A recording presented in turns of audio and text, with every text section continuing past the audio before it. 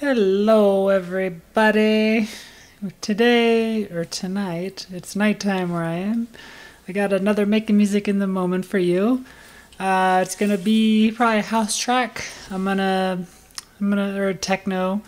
I'm gonna start with probably a bass drum that has a shorter decay, and then I'm gonna create my own boomy decayed bass and kind of see where that goes.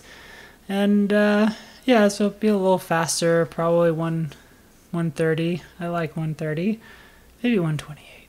We'll see. But yeah, let's get into it. I'm gonna start to play the entire song right after this, so you can hear the song, and because I like that on the Dur video game. So yeah, so you can hear it from beginning to end. All right, let's do it.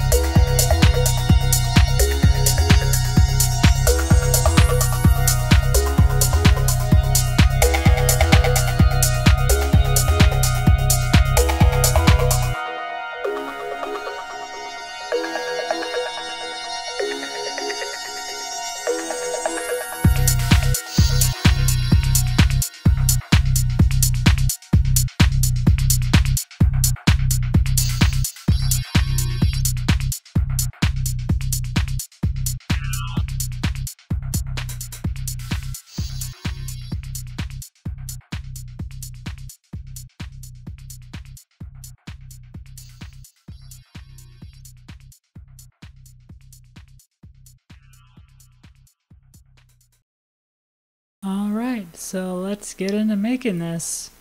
Since it's so late in my apartment, I'm gonna have to go to headphones here in about 23 minutes, so I don't usually like headphones, but I'm in the mood, so we will get it done and see how that goes. My $20, I think, Sony cheapo headphones. But let's get into it.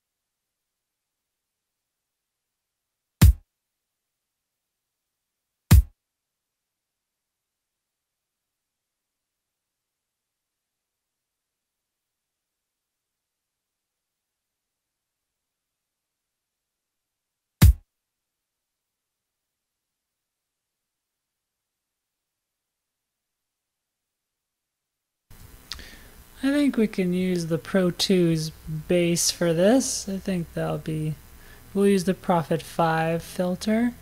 Though the SEM filter does have some magical, but we want a 24 decibel, so we'll go with the Prophet 5, or like the Prophet 5.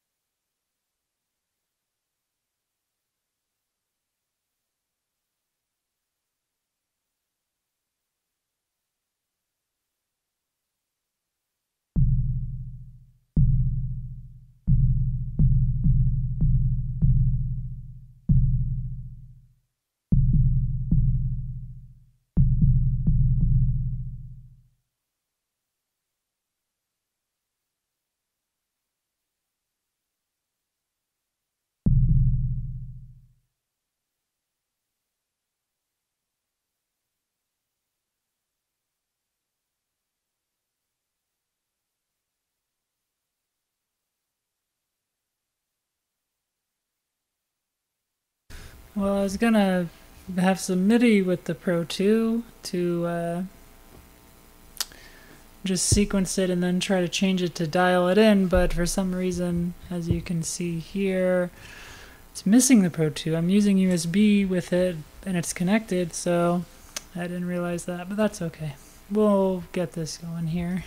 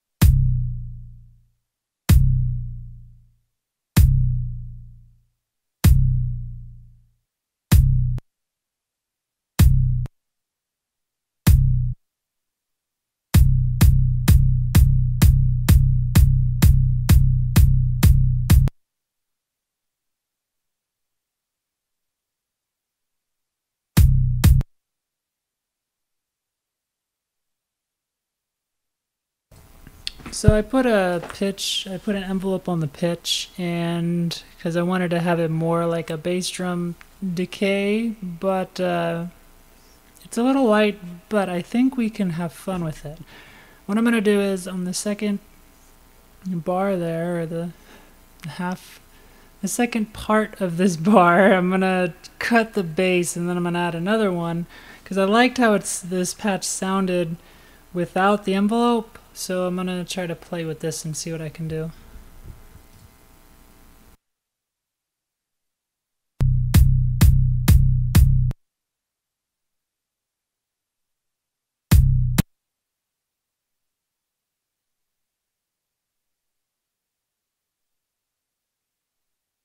I think first though I'm going to put a group on this and just make this hit sound a little better.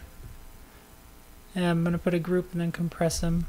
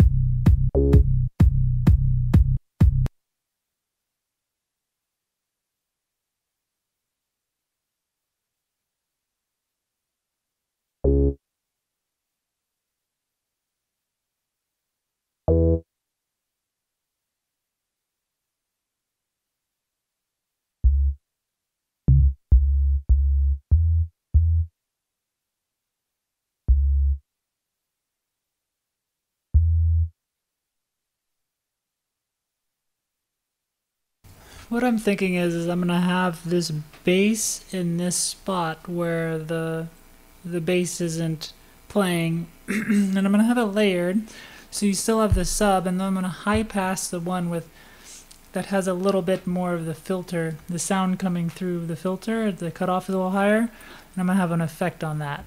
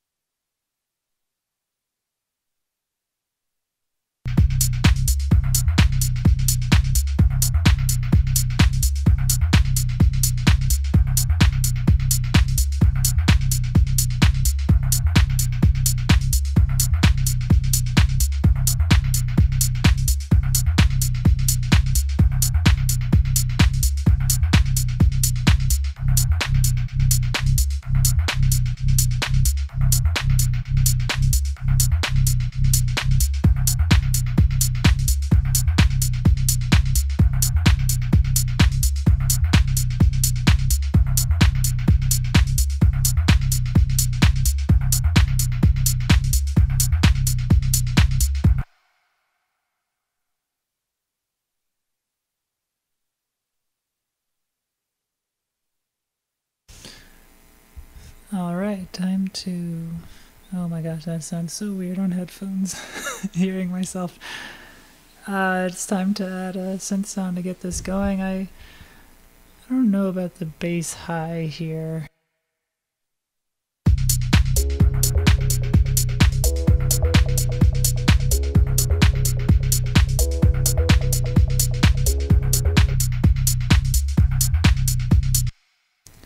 I think I can probably use it to kind of build to something. So I might use it, but I'm going to add another synth sound with the virus and just play around. Because we got a cool little groove here. Now it's just building it, I guess.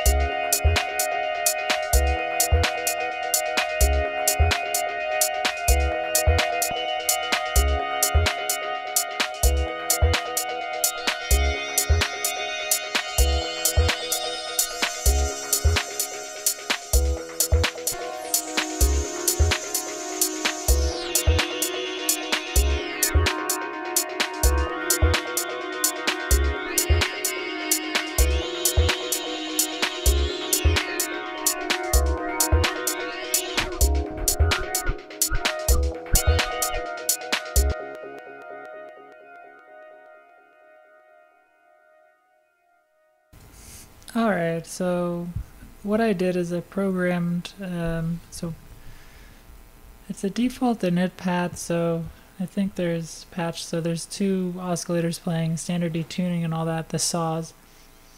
And I used a rectifier on filter 1, saturation all always up, very high resonance. It's about 3/4, and I have kind of an ominous 3-note chord, and I think I'm gonna just kind of lay this out and then get to there. So I'm gonna kind of get to like bar 33. So I'm gonna just lay out the drums and get there, and then throw in this sound. I'm thinking this will work.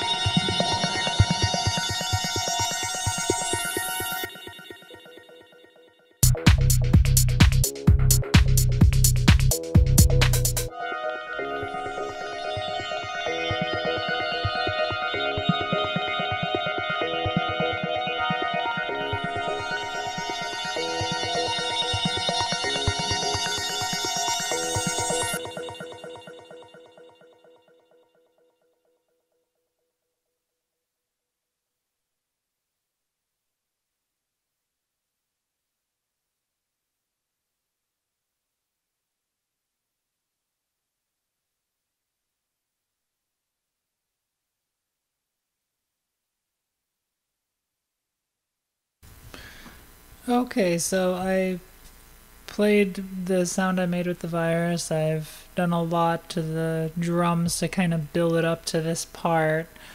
And when I added this rectifier patch, it was cool.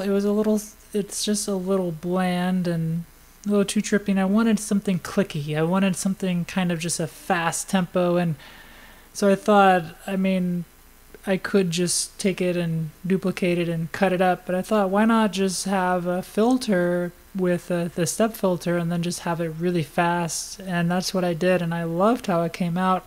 I do like the low end that it has in it. I think it gives it more presence, so I think that worked out. I'm gonna listen to this and see what to do next, because I'm not going to carry this rectifier sound into the bass drum. It's going to have to be something really cool to come up, so that's what I'm going to do right now.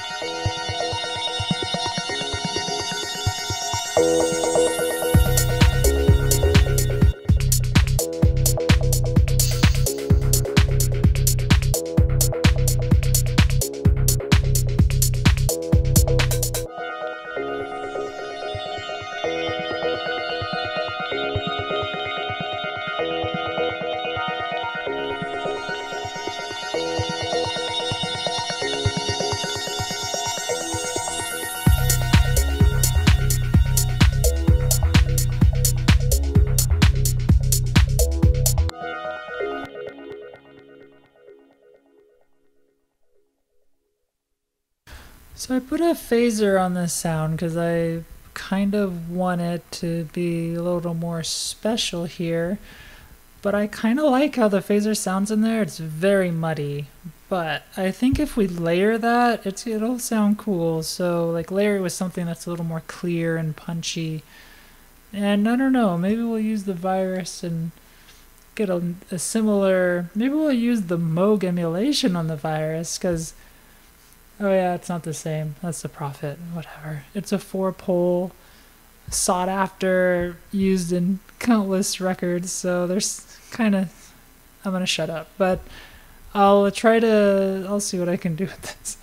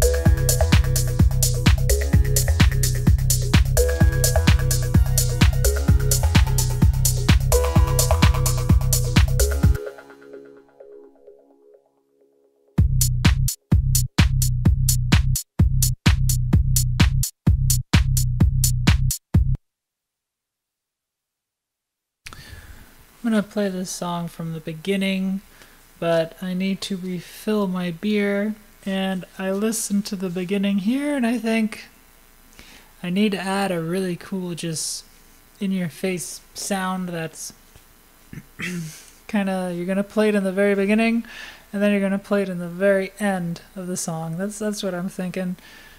So I'm gonna do that, and then I'll play it from the beginning, and while I get this beer.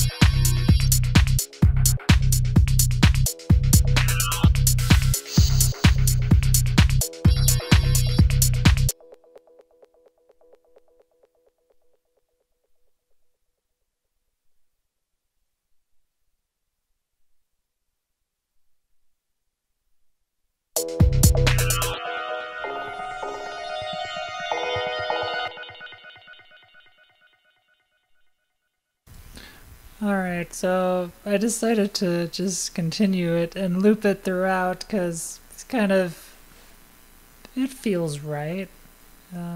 But I'll play this from the beginning and let you hear this while I go get my drink.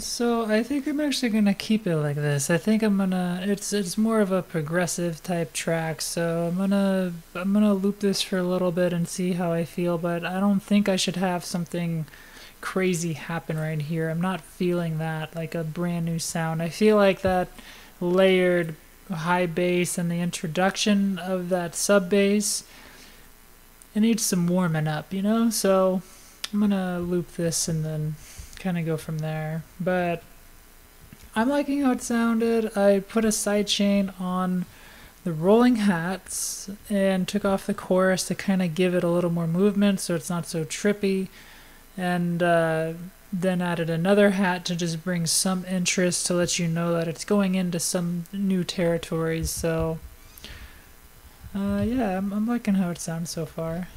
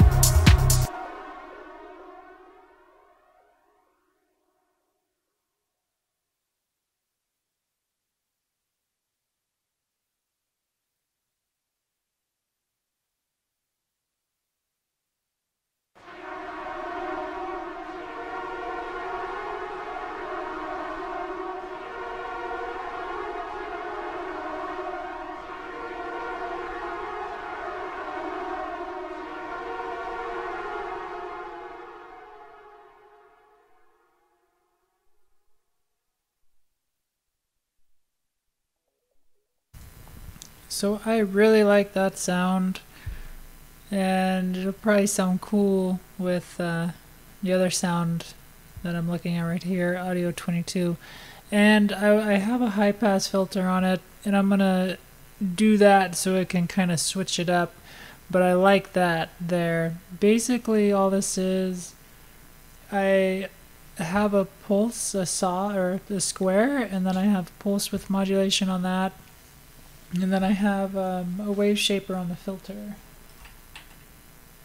Yeah, a wave shaper on the filter, and got some EQ going on the lows, but yeah, that's about it. Basically a pulse width modulation and unison.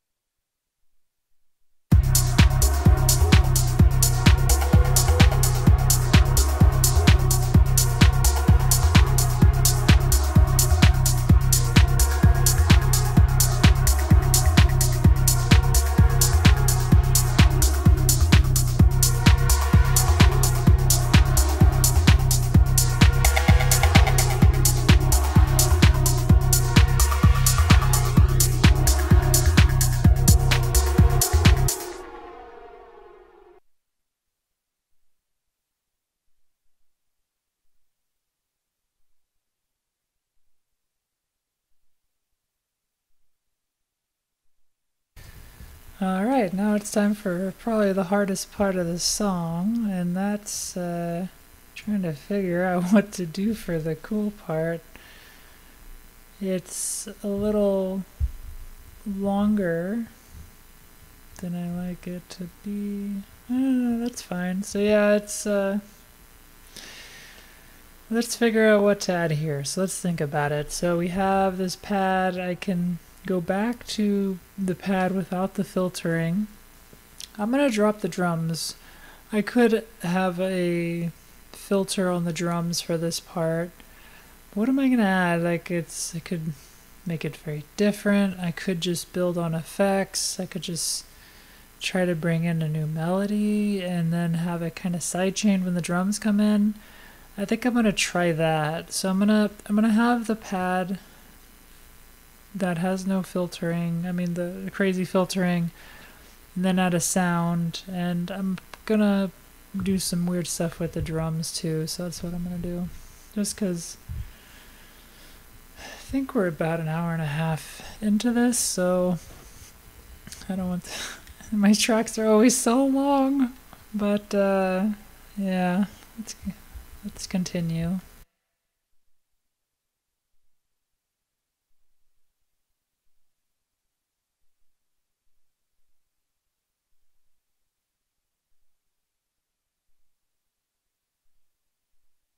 I bet my videos are very long. Sometimes my tracks can be like 8 minutes long, but most of the time they're pretty standard.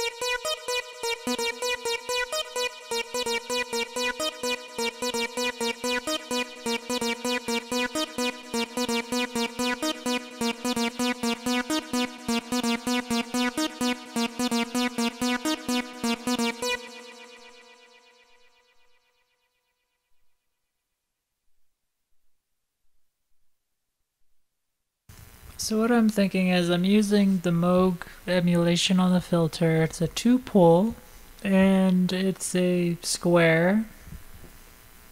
One square, one oscillator with a square, and I'm thinking of, it has some resonance. I also have a digital distortion on it, not on the filter, but on the main distortion. And then I'm thinking of bringing in the sub-oscillator to bring it into this cool part here. So let's see how this works.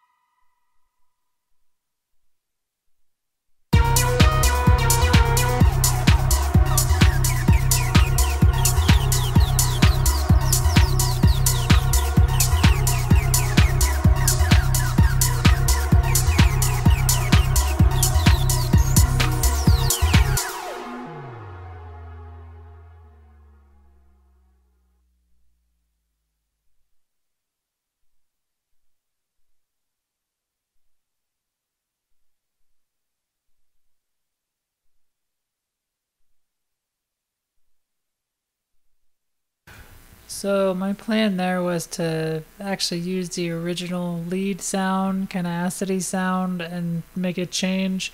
I should have saved it, but when I did the layer to the higher pitch sound, I removed a lot from the original patch, and then when I tried to go back to add it, I didn't add it properly, so that's why I just kind of just drove the filter. I'll make it work with what we have.